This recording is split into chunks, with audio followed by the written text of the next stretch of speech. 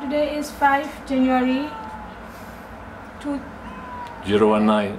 This Chinese New Year now. This is the 4th inpatient. Okay, what happened? He came in for shell rot. Yeah. You see the shell. Okay, which part is shell rot? The whole shell.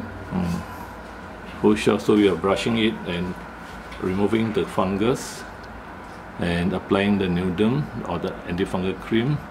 How's appetite? Good. Eaten by himself. We expose him to the sunlight. Now this is a male. You can see the claws are quite long. Yeah, this one we cut a bit already. Cut quite long. And other than this shell rot, he has good appetite. And he gets clean. Brush the shell with the brush away the fungus. And after that, put him on the dry docking.